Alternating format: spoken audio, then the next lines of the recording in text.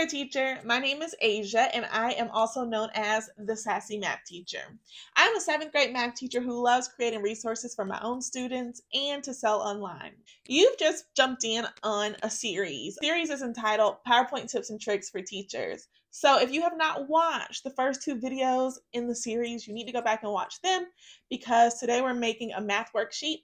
However, we are using the second video in order to make it. So you need to start there. So pause this video, go watch number 1 and number 2, then come back to me and we'll get ready to create a math worksheet. Otherwise, if you're ready to go, let's go. So you may notice that this video looks just like the last one. Well, that's because I'm all about not starting from scratch. Work smarter, not harder. So I just duplicated that last slide that we did, and I'm going to use it to begin this math worksheet. So because I want my border and I want to keep that pencil and I want my title to pretty much be the same.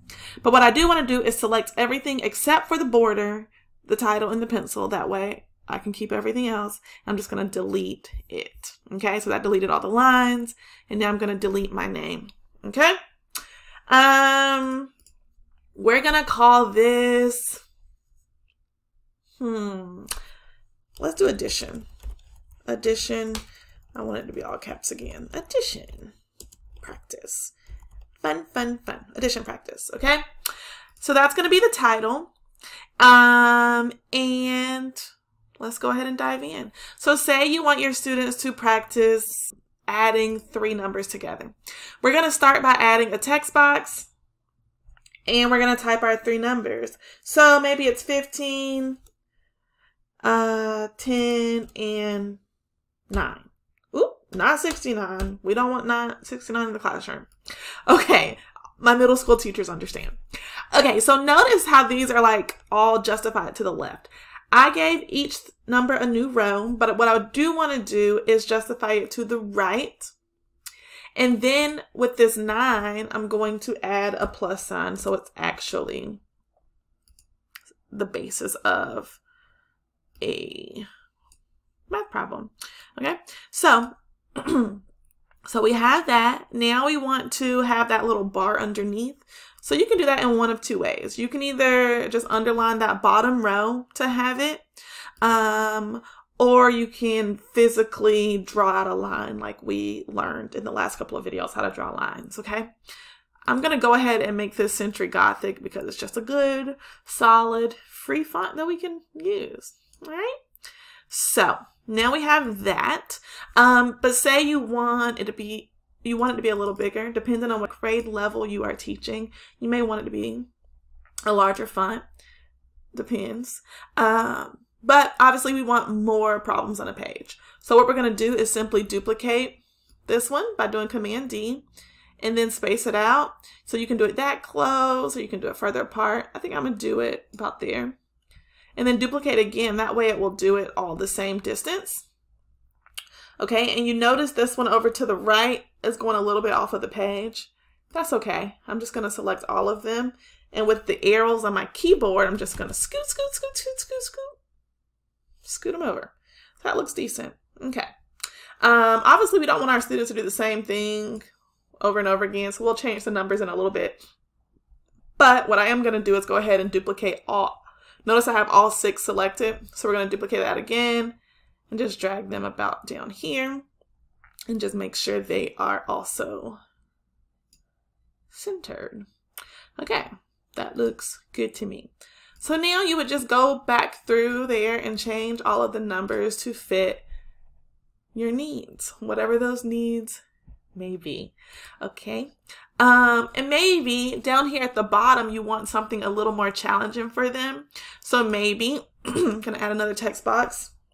You want to have something like 15 plus 10 plus, I don't know. So I'm going to do shift with the underscore key and do a line and then equals 63. Okay. Or actually 25 plus 9 is 34. So maybe that's what we should do. I wouldn't technically do that because it's right there on the page. But anyways, so maybe that's the next thing you wanted to do where you had some questions where they had to fill in the blank. So what's missing?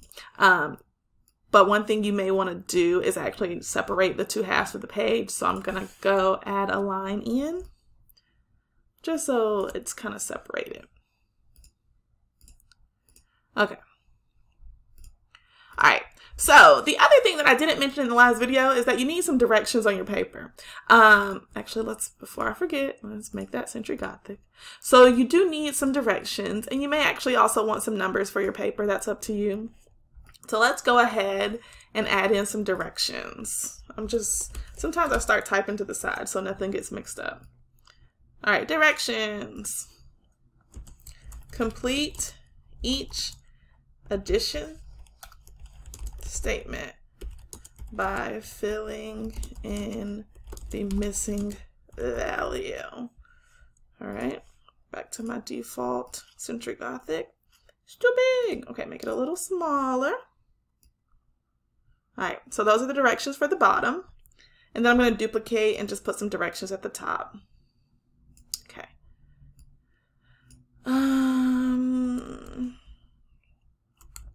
Find the solution for each problem. Yeah, that looks good. All right, and then of course, let's see if we can get two of these side by side. Yes, we can. All right, so now we're just going to go ahead and duplicate those at the bottom so we can have a couple like that. Make sure they're lined up. And then boom, there they are. I'm gonna select all of them because I don't like how far that's going to the edge. Okay. All right, that looks good. I like it. Do you like it? I like it. All right, so there's a math worksheet. You do want to go change your numbers, but that's pretty much it. So I hope you enjoyed this quick tutorial. I'll see you in the next one.